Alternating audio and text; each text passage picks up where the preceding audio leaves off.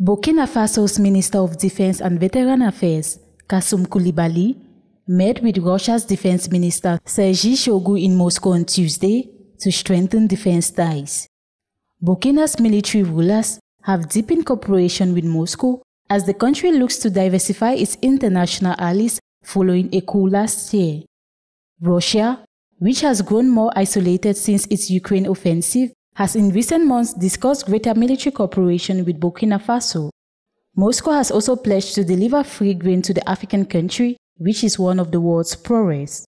Both ministers agreed to continue working together based on mutual respect and consideration of each other's interests. They also discussed cooperation in operational, economic, logistical, technological, and training fields.